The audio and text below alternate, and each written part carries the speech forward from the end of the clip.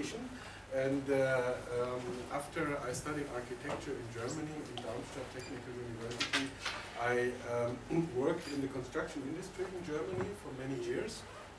And I learned very much in the construction industry, on site, on the construction site.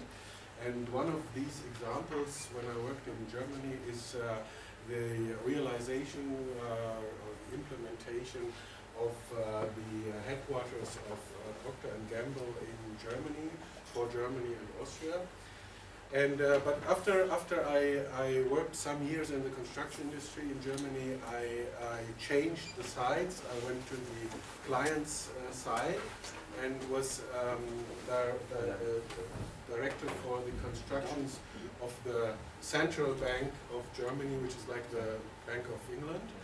And after that,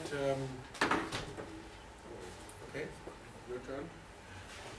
And after that, I was the director of the constructions of Accor Hotellerie, which is a French company for hotel company for, you know, the brands maybe Sofitel, Novotel, Mercure, and so on. And we've built many hotels in Germany and Austria, and I was responsible for that with my department. And yeah, after that, I started my academic career, and I'm now almost for 9 years in Austria at the University of Applied Sciences in Graz, where I started as head of the Faculty of Architecture and Civil Engineering, and since 2 years I reduced my work there and focused on teaching, just teaching. So what I would like to present to you today is this example of the realization of Procter & Gamble main headquarters in Germany near Frankfurt, in Taunus, near Frankfurt. And this headquarters is the headquarters for Germany and Austria and Switzerland. And I will present it to you from the first concepts, the whole project history and development, from the first ideas, first concepts, till the was ist nochmal Übergabe? The handover. Till the handover. Yeah. And yeah, as Robert said, you have the special option to learn some German also, besides when you see the. Okay, next please. What is it is an example of building ready for use or ready for occupation. And what is this? We will talk about this this type of realization of projects, building ready for use, and why would clients choose this way of realization of projects? What are the reasons for that? And then the whole history of realization, from the first ideas, from the bid till the handover, and especially focused on how about managing costs, how about managing schedule and quality. These three pillars, so to say, the main things we think about. And then in the end, look on the different ways of tendering, which is on the one hand unit price contracts. At least in Germany we have these two types: unit price contracts versus lump sum contract. If there is any expression you don't understand, then it's probably a wrong expression. Please let me know, so I will try to find another wording for that. And we will see the advantages and disadvantages of these individual forms of tendering. Do you have in England these two forms of tendering also?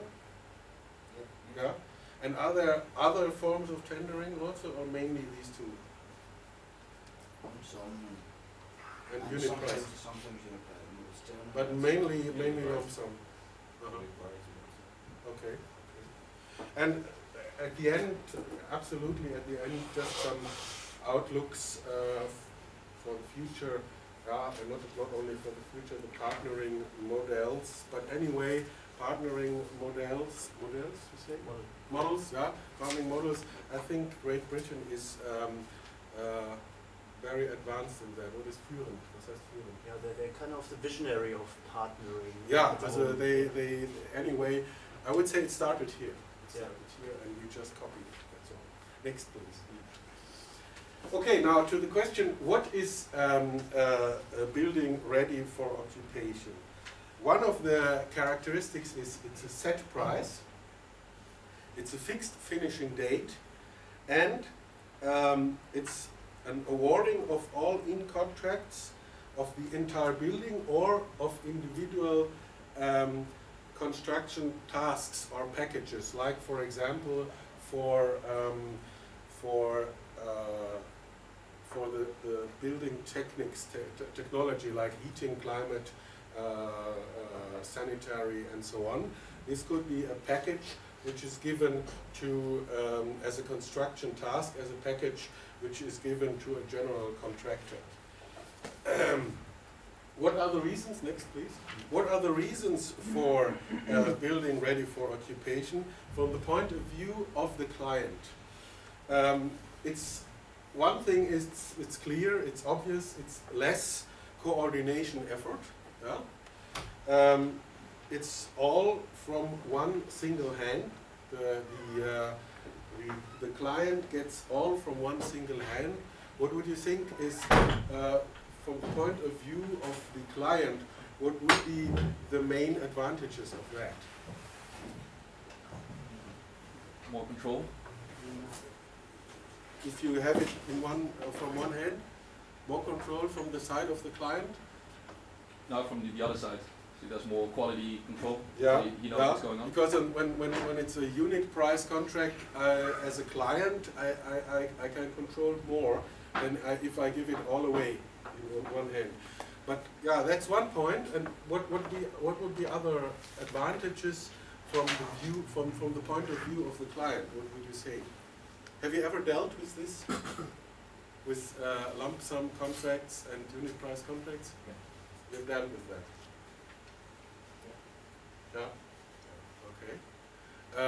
So you would be able to tell me what are the from the point of view of the client the advantages of a lump sum contract? Why would a client choose a lump sum? It's like cost kind of like, what's the word? Like cost certainty. Yeah, exactly. Yeah, cost certainty. If I have a unit price contract, I'm not sure what will be the costs in the end. What will be the total costs in the end? And when I have a lump sum contract, I have quite a certainty about the costs in the end. The only thing which could change if I have, for example, additional variations, like we had it yesterday in the Lego workshop, where there were every 10 seconds, I think, or every 15 seconds, there were new variations and modifications. That's an important point also. But also, if you think of, for example, guarantee. Now, if you have a unit price if you have 30, 40 unit price contracts, you have 30, 40 guarantees. Yeah, for the. Was war nochmal Estrich? Screed oder so. Estrich, yeah, it's the same. Screed or screed. Screed, let's say screed, or suspended ceiling, or anything. Yeah? I just want to get this straight in my head. When you say unit price contracts, you say like that the packages are all split up? Yes. Yeah, everyone, every trade for itself. But they are lump sum packages? No, not lump sum packages at all. I'm not explaining myself right. For example, say you're the client and you tender the goes to tender, I'm the main contractor and I won the bid. That's a lump sum, but then I'll split the packages up. Yeah, that would be from the point of view of, we always see from the point of view of the client. From the point of view of the client, it would be a lump sum contract. But I have also the possibility as a client, yeah, to spread it, different trades, let's say 30, 40 trades, one for facades, windows, one for screed, one for a suspended ceiling, one for partitions, and so on and so on. Yeah. So you would have many different guarantees. Yeah. I don't know how many years guarantee you have in England for 1 year defects period. just 1 year. 1 year only. I think it's about Okay. It depends on what you negotiate. It depends on the contract. Yeah. Okay, okay, it's not given as a rule. Okay, in Germany it's as like a rule. You always have 2 years.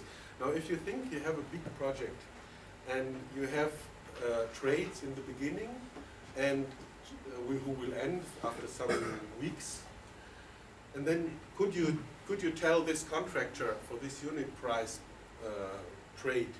Could you tell him the handover will be when we finish in 2 years, and then the guarantee starts, or the default, what do you call it? Defects period starts. Could you tell him this? Would he accept this? Yes. Yes, You would? It has to if he wants the contract. Okay, but that's if I were a contractor, I wouldn't accept it, yeah, because it's a problem.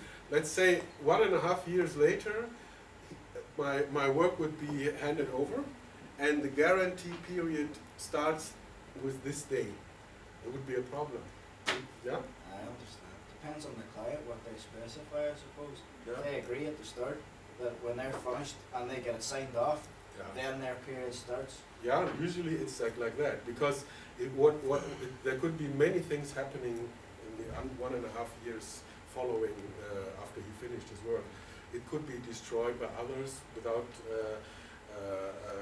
will, or without not by accident, yeah, by accident or anything like that. So the problem is the lump sum contract would be like one guarantee from one hand, from one contractor, from the side of view of the, from the point of view of the client. In the other case, he would have the problem that he had some trades in the beginning where there are guarantees starting, and but still the project isn't finished. The handover didn't happen. Ist das verständlich, was ich sage? Ja? Ja. I'm totally disagree. Okay. Because what you said now, we can work in the same situation for the main contract. Okay, buy items. Okay, in the end you have just one main contract. His responsibility about the project. All 10 years, 15 years, depending to the contract. Also, the project start what by item, not lump sum. That's mean not every contract by items you have more than is one. You have missed that in the introduction, yeah? So this was introduced as two different options from a Yeah, client point of view. But you're sorry, quite you right. said that in the lump sum you have just one guarantee about the project. Yeah. You can in the item price also you have just one guarantee about the project, the main contract. Yeah. Both No, there is type a of the difference. contract. Yeah, there is a difference. If you have a lump sum contract, you have one guarantee, right? Yes. So, if I have, instead of lump sum contract, many unit price contracts, let's say 30, 40 unit price contracts, Who is responsibility about all this unit? On the all contract, you have just one main Yeah, contract. that's what I say. No, but Main, yeah. he's saying there's two different ways. Either the client will split it up himself and give out separate packages, or just one. But they're all basically lump sums, if you want to put it that way. Yeah. I thought you were on about at the start, like pricing the schedule of rates or something, like a. But I know what you mean now. Yeah, it's two different ways of contracting. Two totally different ways of contracting. One is lump sum. I give every work, all the trades in one hand to a main contractor. The other way is unit prices, where I have 40 traders, one for partitions, one for ceilings, one for screed, one for and so on and so on and so on. You can give it as unit price, you can give it as a lump sum also, that's not the problem. The thing is, give it in one hand, or give it divided in 30, 40, 50 trades, depending on the complexity of the thing. Okay? Then, the other thing is, yeah, next please. Now, what we have to say about the significance of building ready for occupation is that, at least in Germany, and I suppose much more in Great Britain, the significance of building ready for use is increasing, or is having much space, is important. Yeah, it's not an exception. On the other hand, it's in general, it's continuously increasing its significance. Is that right? Yeah.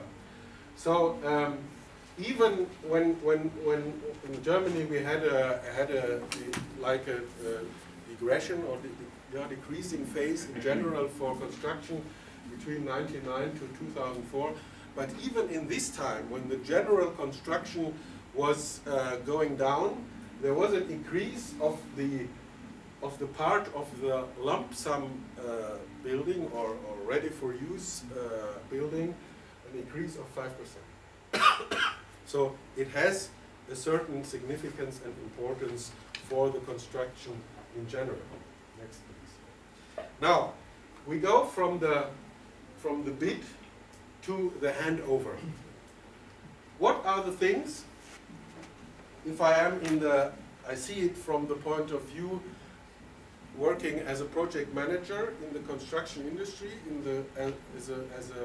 as a main contractor. Yeah.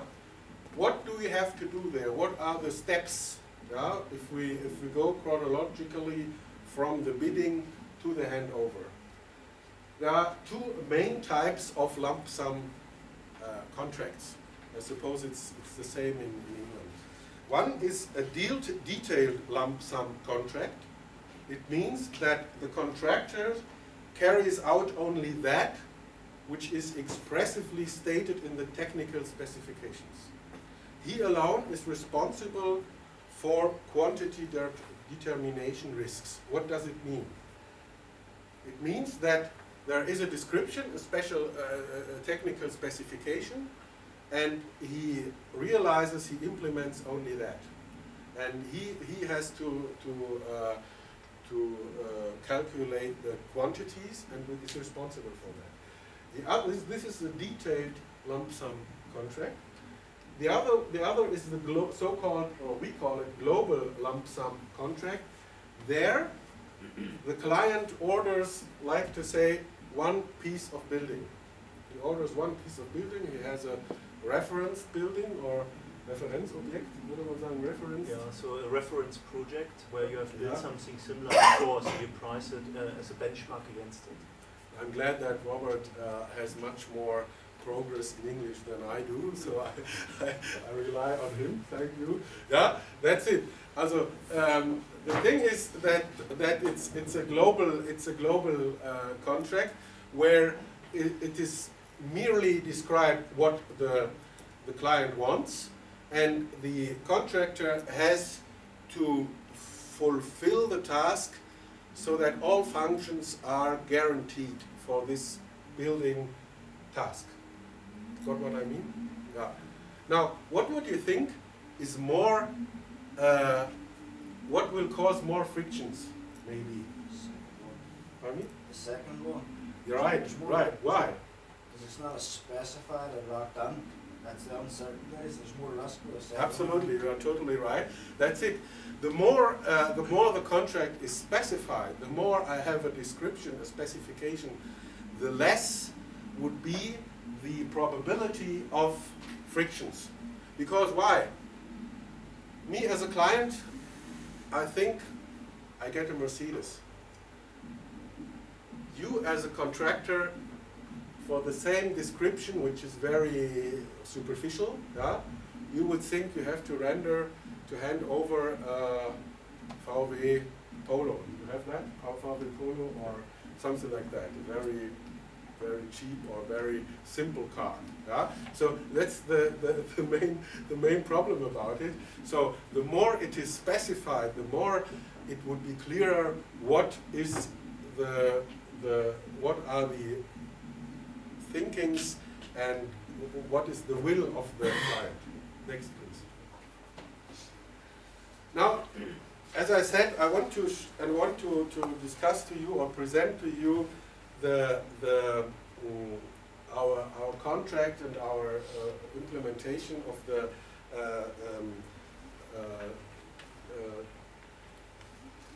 main administration of Procter & Gamble in Schwalbach, which is near Frankfurt Main.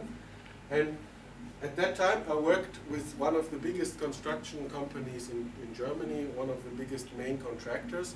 So I always see it from the point of view of the contractor, but we see it also what are the advantages or disadvantages from the point of view of the client. Now, to describe the project a bit, it has a building volume. We say building volume, yeah. Building volume of approximately area.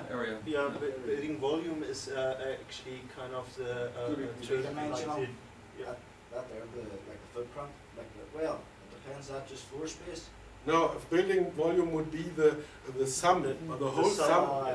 Would you say what? The whole sum of the building.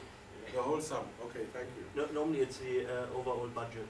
So overall for budget. For the okay. project, yeah. So let's say overall budget. Overall budget was 33 million euros.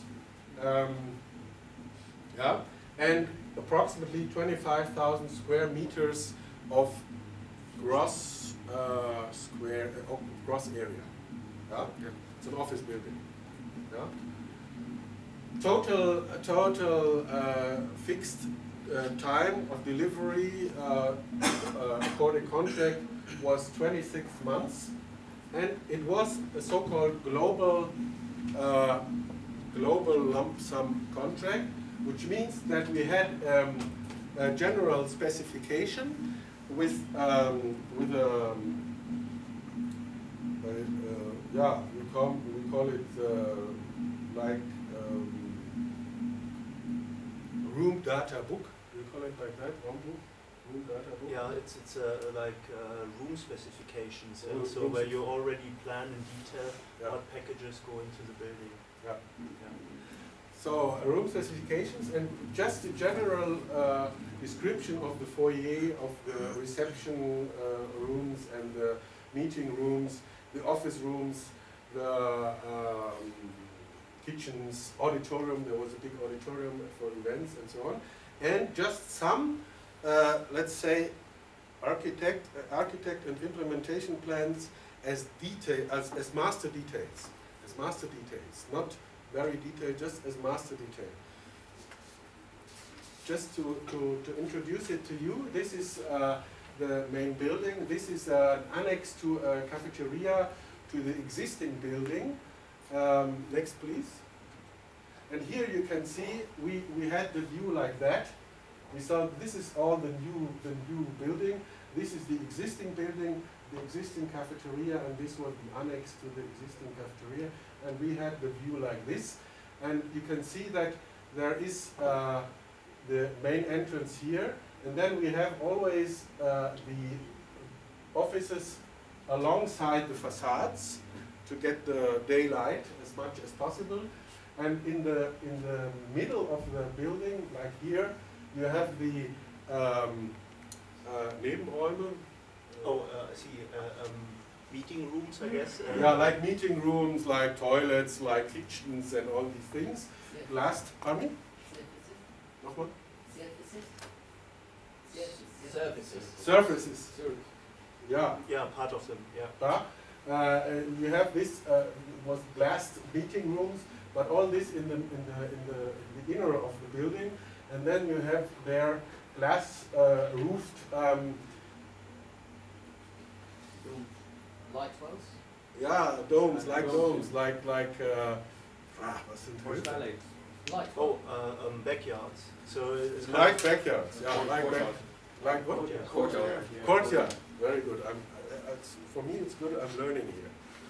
I'm really learning because these are very special terminologies.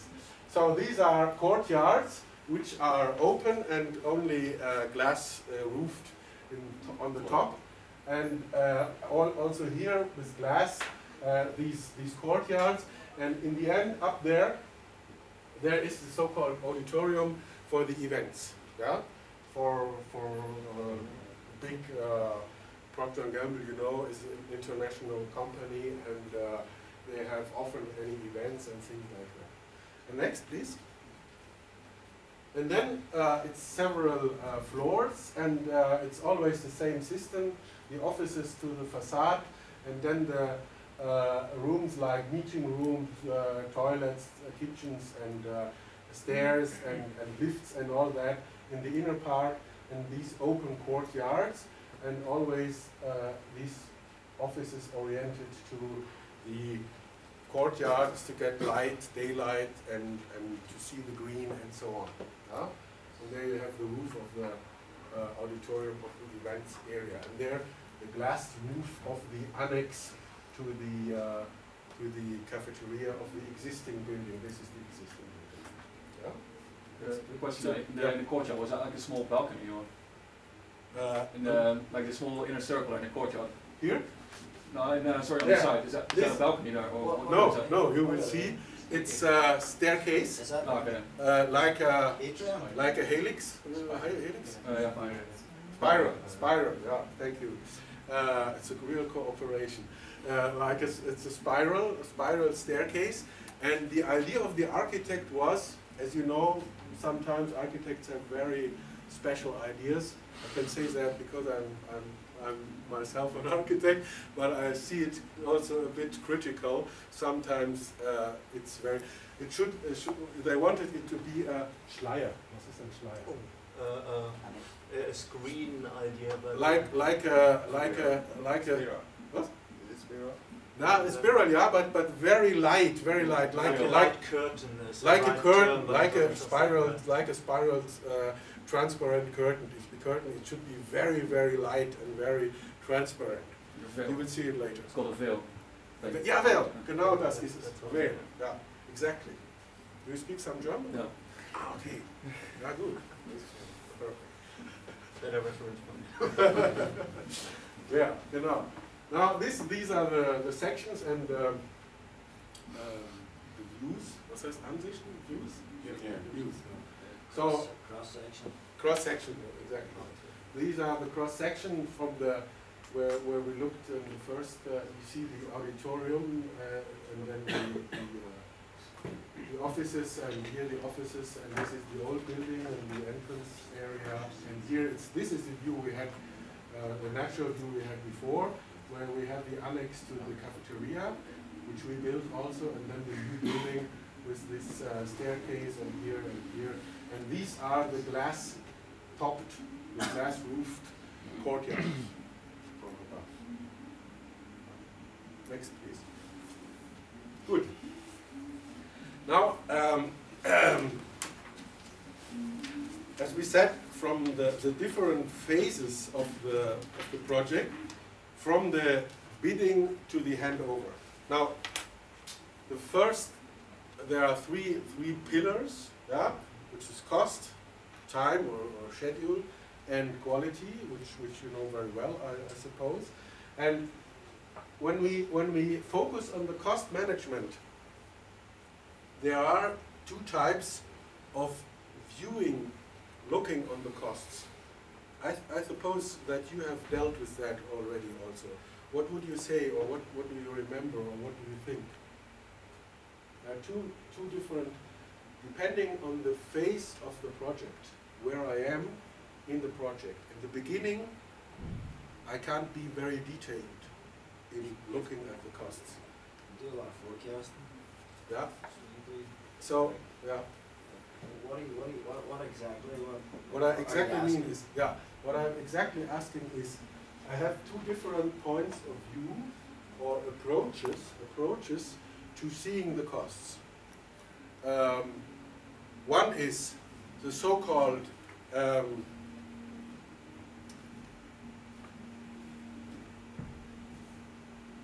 point of view or approach related to the planning, to the design.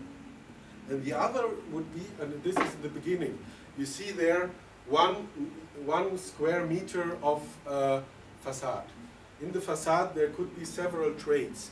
There could be in this 1 square meter, there could be windows, there could be walls, there could be plaster, there could be isolation. There could be several trades, and I have a general price 1 square meter. The other way of, this is in the beginning when I'm still don't know too much details of the project.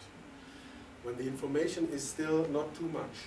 When I go further with the project and I have more information, I know more exact specifications and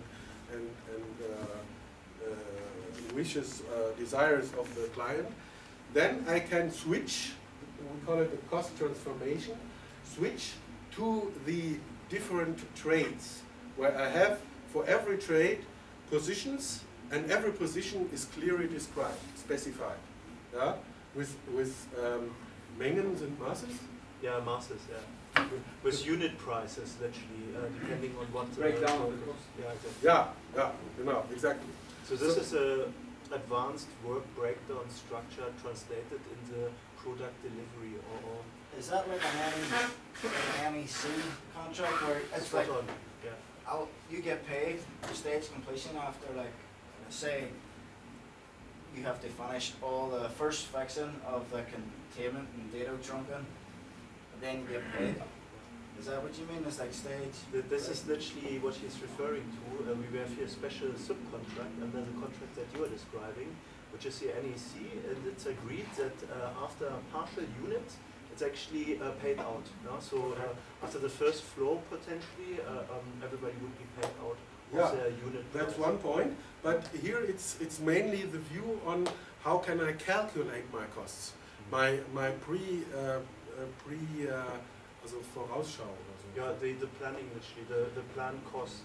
The planning of the costs. The planning of the costs. How? Yeah. Here I see we have in Germany 7 groups of costs, which is the plot and then let me see, site development, building construction, technical equipment, exterior areas, and supplementary costs.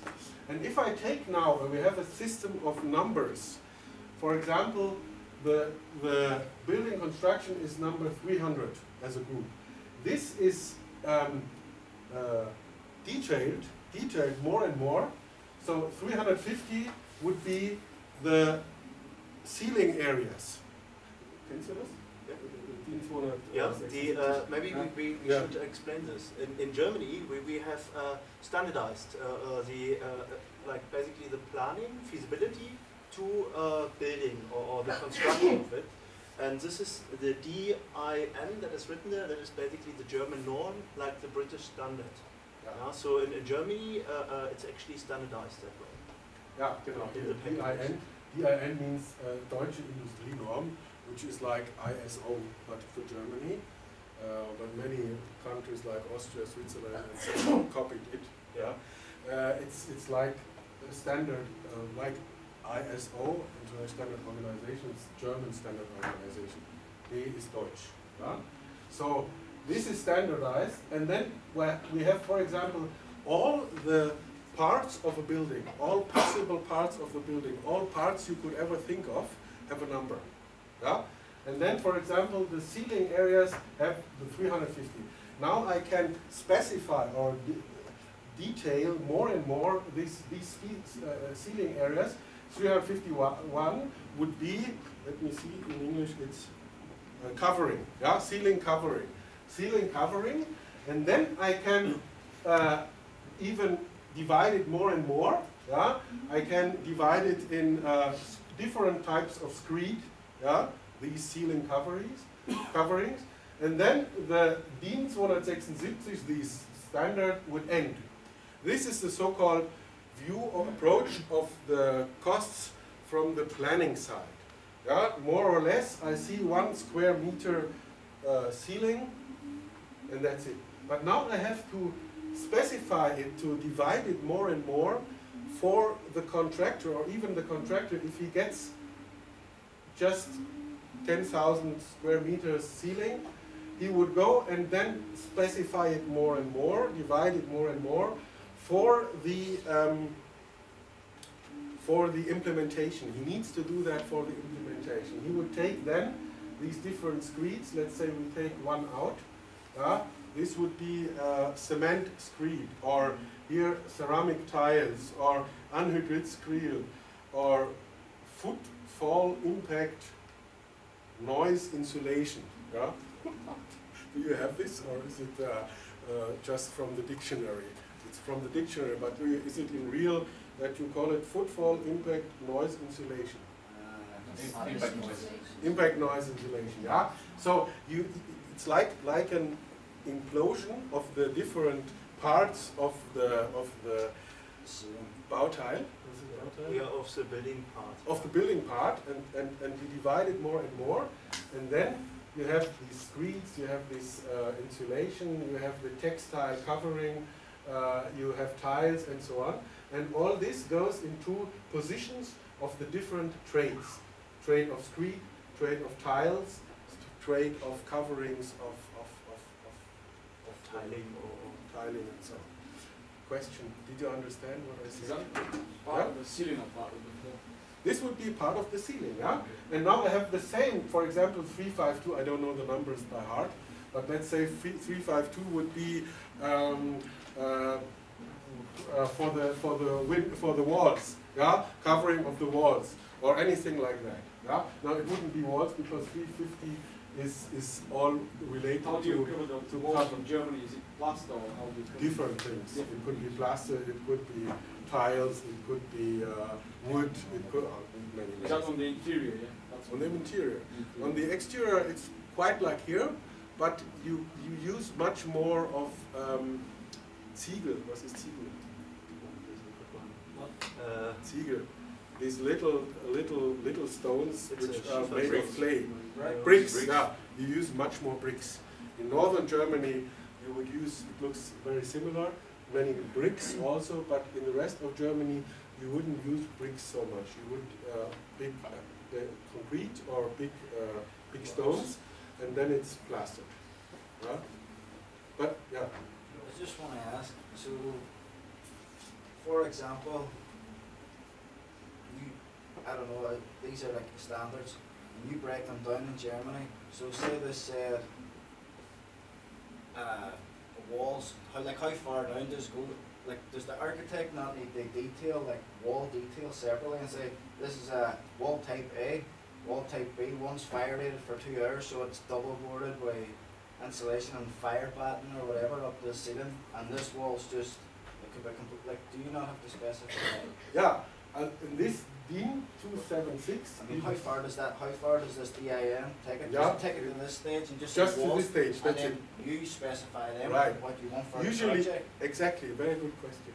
Usually, the architect doesn't specify too much. He does the planning and design, and then he just till here, he gives the client a general overview of the costs, but not very detailed. That's why in the beginning, the tolerance of costs is higher, 30% even. Yeah?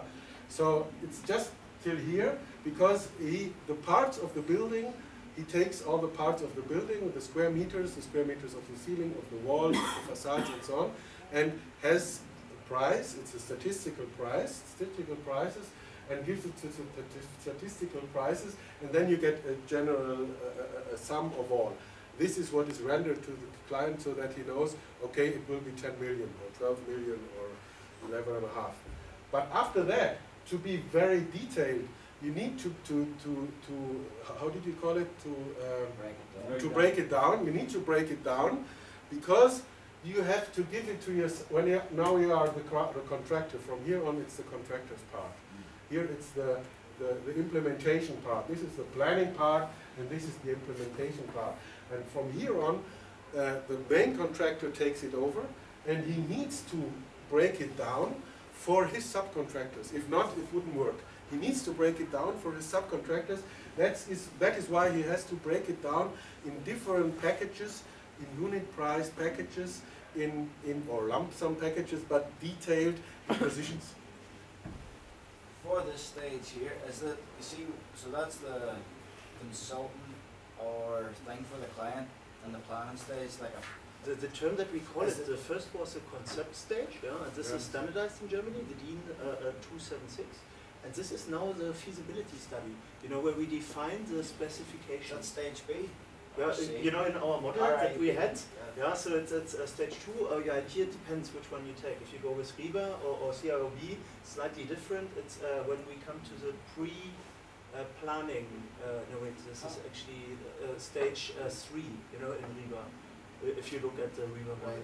Yeah. So then there's the main contractor, and that's say at this stage here. Then does it depend then on the contract type, if it's the global one or the other one? Detailed one, yeah. Exactly. That's it. Yeah? This is the concept part. This is what usually the architect does. And then from here on, it has to be much more detailed. That's why it has to be broken down. And every contractor, even if the client says, or his architect, consulted by his architect, says, I want to give away all the works as a unit priced thing, yeah, every trade for itself. It needs to be broken down, because the company who realizes it, who implements it, has to know exactly every single work which has to be done, has to be described, specified with its masses, with its square meters or. So, but resources or material aggregates that you're using quantities, and then as well what type of work it is. If it's specialist stuff, if you want to have arches over the windows made from bricks, then you have to specify this too. Yeah, exactly. So next, please. So what did we do as a main contractor? As I told you, I was the responsible person in the team of the main contractor who had to implement the whole project. What did we do in the beginning when we got the tender, to bid for the tender? We look at it in general, we look at it economically, technically, legally. Next, please. Which means we help ourselves by what is this? Very simple. Even if you don't understand the language, but what is it? You know, it's a checklist, that's it. One of the, very simple, but one of the most important instruments for construction managers is checklists. Without checklists, you're lost. Yeah? And you need checklists for everything. Why? Because we have to memorize very much. And believe me, the older you get, the less you can memorize. I know that. Yeah? And you need checklists. You need checklists to memorize all that and not to forget anything. So this checklist, just a short look on that. We look on the tendering data in general. For example, we look on the bonität, liquidity. Yeah, liquidity, if they are financially stable. Problems of the client. Yeah. If I want to tender, if I want to bid a tender, I have to know if this client is liquid. Yeah, if they have the money. If they have some money. Check them. Yeah, there are institutions who can give you this information. Check the accounts. If they have enough fund. Yeah, if they have enough fund. Yeah, then you wouldn't pick them. You wouldn't offer. You wouldn't offer. You wouldn't submit your bid. If I know that this is a client who has a problem, money problem, why should I work with him for 2-3 years and always, please give me my money, and not sure of getting my money or not? No, I would offer another tender to another client which sent me his tenders. So this is one thing. Or how long am I Preisbindungsfrist? Yeah, so guarantee basically on alles aufgeschrieben. Yeah. Time limit on price, is that right? Time limit on price. You don't know what that is? It's how long you are in the guarantee basically for the price unit. Yeah. Yeah. Or so if you have a work breakdown and you do the work, how long are you responsible? When is a change so drastic that you can ask for a change in the pricing? Does that make sense? Do you mean, Yeah, so you mean if I price and then the price of steel goes up and I'm only starting work a year later and it goes up, then that's going to change. So if you have steel, for example, that was the classical one, the steel price went up, and if you have made the price guarantee, you are working at minus because the material price has so increased that your profits have been eaten up. Yeah. So there's no room for contingency cost. Well, this depends what they write into this. Yeah. So if they say there is a price guarantee, then you have to basically, if you can, buy now. Yeah. This is always cheaper with materials, but then you have the storage cost. Yeah. So this is then the game that you're playing. Yeah. Yeah. So there are different. I wouldn't go too much into it, but you can imagine that you have before you submit a bid, a tender. Yeah. You check some things, like for example, is there a penalty, a contract penalty? What are the conditions of payment? How about guarantee, insurance, cost sharing of the contractor? What are the things where the contractor would be asked to share costs also? Other things concerning construction time, documents to be provided. Are there any restrictions concerning subcontractors? In Germany, the client can say, no, this subcontractor, I wouldn't allow that you take this subcontractor. I don't know, is it the same in England? Yeah. Client could say, no, this one, no. Yeah, they can't specify it on the spec. Yeah. In the specifications. Yeah. So this is also preferred subcontractor. Yeah. So this is also a limitation or a restriction, because maybe me as a main contractor, I would like to have these and these subcontractors, but the client says no, because he knows about him that he doesn't good work or anything, or doesn't pay his workers or anything like that. And this could be a restriction for me. Maybe I calculated with the prices of this concrete subcontractor. Yeah? So this is also important for me to know as a main contractor, as a general contractor, to know this in advance. Yeah? Other things like Beweissicherung, wait a minute, this is the last thing I would say. What is Beweissicherung? Evidence protection. Yeah, it's literally that you collect certificates when they are delivered, that what you have planned and what they agreed to deliver is the same with what they are delivering, if that makes sense. Yeah. Yeah. Okay. Then, also Beweissicherung, just maybe also, if you have, for example, imagine that you have a building, to build a building between two buildings. Yeah? It's like a, was ist Lücke? Yeah, with a gap or like a gap. You fill in the gap with a new building, for example.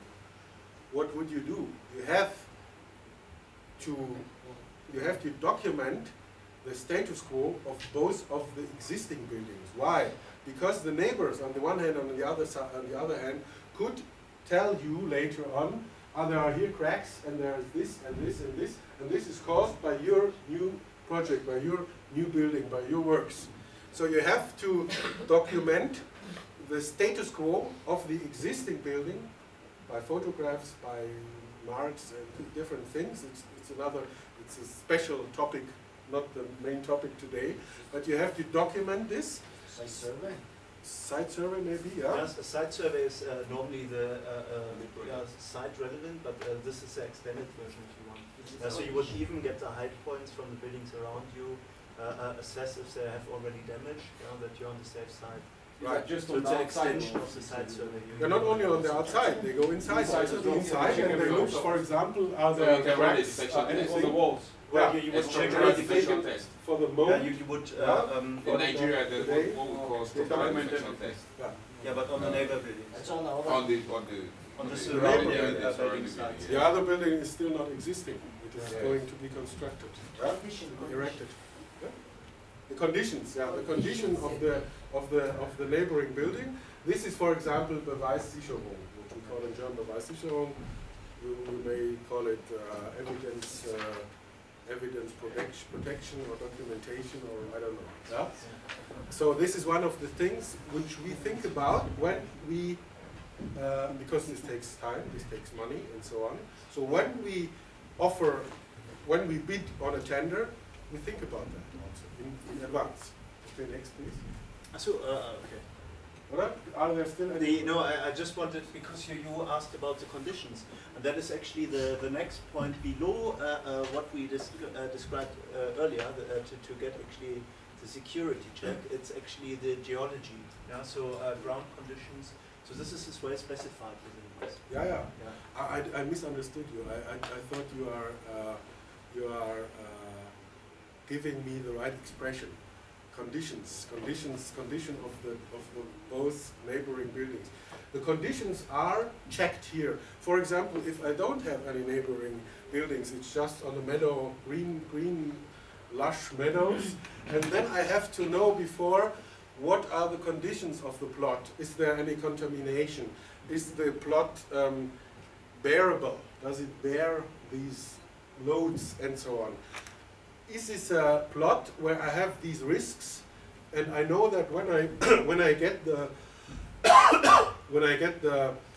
Auftrag, The contract. when I get the contract, I have to do these examinations, these tests, which would take time and which would cause costs and so on. And if so, I have to think about it before also. I have to reflect. I have to, in general, I can say I have to analyze the project in advance. That's it. Why? To be not surprised later on when I've got the contract and then I start to say, oh, there's this problem I have to deal with, and this I have to look after, and this and this and this costs all. And I didn't think about it. I wasn't conscious about it. But we should add here, this is specified in Germany, and in a way we have a norm like this. In the UK, you can actually bring in concerns later on. Yeah? If you realize you have been given certificate what the ground should be like, and you find different ground conditions, this is quite usual here, especially when you are over a coal mine, an old one, yeah, then the ground may actually go. Yeah. And this is quite usual that you then ask for a price, or basically higher price for your unit of works there. Well, you couldn't do that in Germany, not easily, not easily. It would cause a big legal conflict and so on, because usually when you take over the contract, you have dealt with the plot and everything, and you couldn't come later on and say, but there's this, there's this, and there's this. No client would accept it. It's not flexible. What the client would do is, he would say, okay, if there is a partition of the responsibility for the plot. Usually it's always the responsibility of the client. But there are exceptions that one could say in the contract, okay, you as a contractor have the responsibility, but then the contractor would ask for what? Surely. He would ask for Gutachten, Bodengutachten, das habe ich natürlich nicht aufgeschrieben. Yeah, evaluation of ground, yeah. Evaluation of ground, yeah, to know there is an evaluation by a specialized company who has like a net soil evaluations and so on, and these results are given to the main contractor so that he can calculate this in his bid. So the client, this is the client responsibility. The client's responsibility. He checks absolutely. the ground. He checks the ground. Absolutely. The client stellt zur Verfügung, would be stellt zur Verfügung. Makes available the plot, so it's his responsibility. In Nigeria is the contractor's responsibility. You go to site, carry out the soil test. Yeah, but you wouldn't. That's right. But think of the following. This bid is sent to, let's say, if it's a big project, is sent to 10 main contractors. Would every main contractor go on the side and make this ground drilling and all this? No. So it's the client who does it, and give this information as a study, like a evaluation to everyone. Yeah. A package of paper with all these results, and then every main contractor can calculate. See what I mean? But what the client would recommend, and every good main contractor does, is anyway to visit the site and to see the conditions of the site and the surroundings, and how can I get there, how can I get with my big trucks and machines and everything. Yeah? Next, please. Still cost management, evaluation of tender, detailed examination of planning and quality requirements. Now, once again, checklists. Checklists. This means that we would very detailed now check the plans and the specifications, technical specifications of the architect of the client side. By the way, till when do we have time? Till 2. Oh yeah, gut, das schaffen wir. Yeah. Do you want to have a break? Ach so, you want to have a break? Okay, you tell us when you need a break. Yeah? Can I ask a question? Please.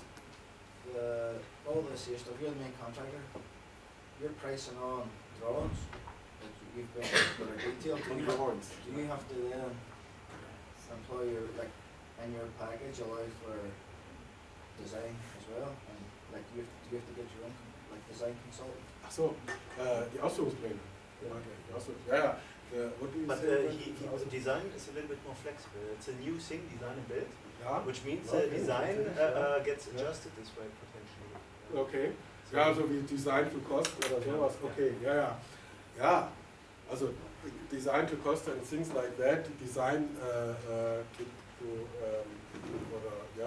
there are different aspects which extend this what we talk about. But if I understood it right, what you asked or what you said is the whole detailed plans. Is it the work of the architect in this project, or is it the work of the contractor? Is the client retain the architect, and is he a designer's responsibility for the architectural drawings, or does that shift onto you as an architect for the main contractor? I got it. Yeah. In this particular case, it was because it is always a matter of contract. Some projects, the contractor gets very detailed plans and everything from the client side, done by its architect. And sometimes, like here in this case, we got just the normal architect's plans, like as I showed you, the ground sections and normal sections and views, very general, and then some master details and not more, and some very general specifications, which meant that we as a main contractor, and as we were one of the biggest, number 2 in Germany, we had own departments who are specialized in doing this design work, this detailed design work for the implementation. We take the architect's plans and transfer it in detailed plans in another scale, in a detailed scale, 1 to 20, 1 to 10, and so on, very, very detailed, so that we could work.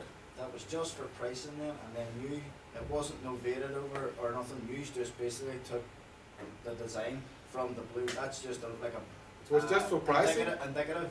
Yeah. And then it was just for pricing and for a general knowledge of the project. Right. But then the architect would come let's say every week, every 2 weeks, and say, I want this type of plaster. I want the round pillars to look like that in its surface, and so on. What was for us as a main contractor a big chance? Why? As long as it was a big opportunity, because as long as it wasn't very, very exact specified, we could, when he came and said, I want this type of plaster on the round pillars, and we want this and that, we could say, this is not contract, this is more than contract, this is a better quality, this is a special desire, wish, or special feature if you want. Special feature and so on, and more money. So in fact, in the end, it was not 33 million, it was, I think, 38 or so, but mainly based on these very special change orders of the client. Yeah?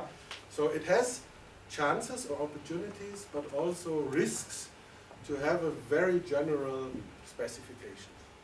Yeah? Should the client not have, instead of going with the global one, contract that he's took basically a tight specification on these things, and then you would have had to provide that anyways? If it has different advantages and disadvantages, if we say it in general. For the client side, if it is a more general thing, he has the advantage if he doesn't know, if he is in a hurry, and he doesn't know exactly if he gives the contract today, and he doesn't know every detail of it. He still is thinking, and client and architect are still thinking, and how will we do this and so. They let the project start and think accordingly, accompanying the realized implementation of the project, which on the one hand gives him the opportunity to still plan whilst it is constructed or erected. On the other hand, there is the risk that the costs will rise.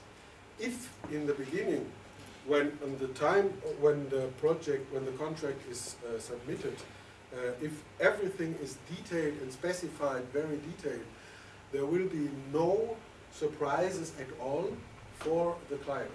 Yeah, but the problem is sofort. Ja, nee, das ist sofort. Yeah, just a second. Yeah, just a second. Yeah, but in the other way, when it is everything is specified, he has like a guarantee it will not be, there will not be exceeding costs, but means that in the beginning, client and his architect, his team and so on, the planning team, had to invest much more time in the beginning to be finished before they start really implementation. And there are in the different countries, there are different thinkings.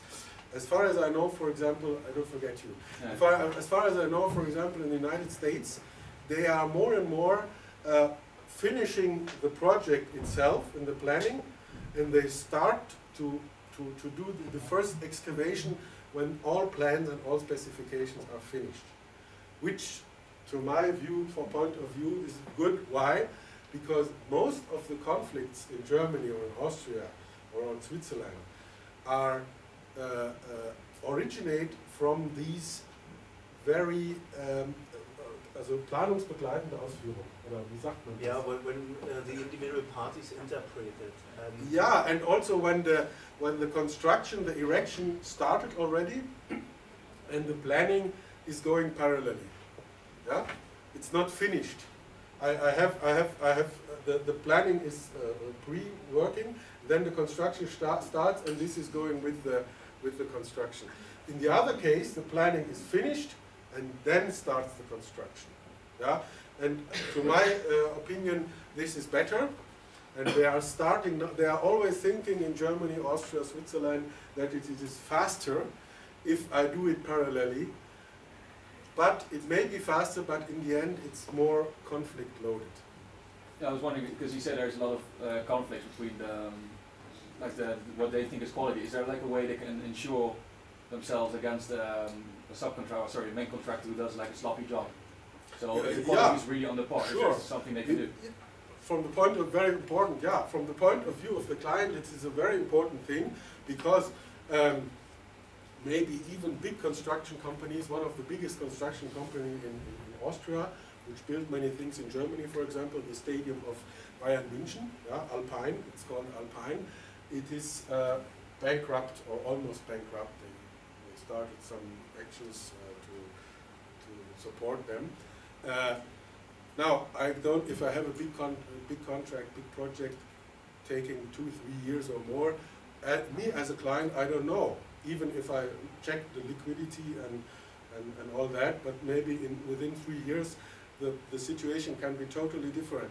So there are like securities which have to be given from the bank through the bank of the contractor. Me as a client, I ask for that as a precondition for the contract.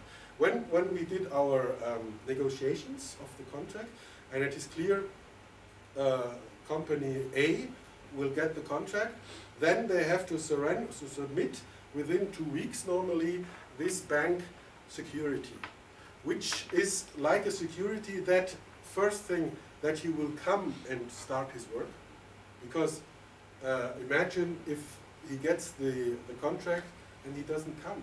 he has another interesting, more interesting project, and he says, forget about client Benham. I go to client XY because it's more attractive. So I would have a big problem. So I have to have this security. We call it Vertragserfüllungsbürgschaft, which is in English. That's a guarantee, basically. But I don't know the exact. Yeah, that you start your contract. Then there is a guarantee that you fulfill your contract, which means also what usually is done. For example, the contractor submits, after having finished, for example, first floor, he submits a bill, a bill. And then he submits, let's say, 100,000 euros, and it is contracted, or we haben verhandelt, vereinbart. We agreed that it's not paid 100%, but always 90%. So that every bill, 10% of the bill will be left in the hands of the clients till the end. And in the end, he gets all. It's a retention, yeah. It's a retention, that's it. Which gives me, as a client, a certain certainty, security, that he wouldn't go away. Or if there is a problem, I can take another who would be probably a bit more expensive. And to have this delta covered, I cover it out of this security. Yeah? But it's a very important point from the point of view of the client, absolutely. Ja. Gut, ich glaube, langsam brauche ich eine Pause. Yeah. Short break? Yeah, short break, yeah? Because it's exhausting in English. 5 to 10 minutes break, yeah? This is good.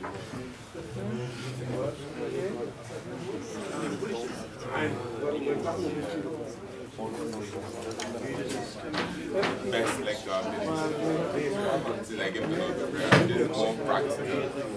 It is more like it.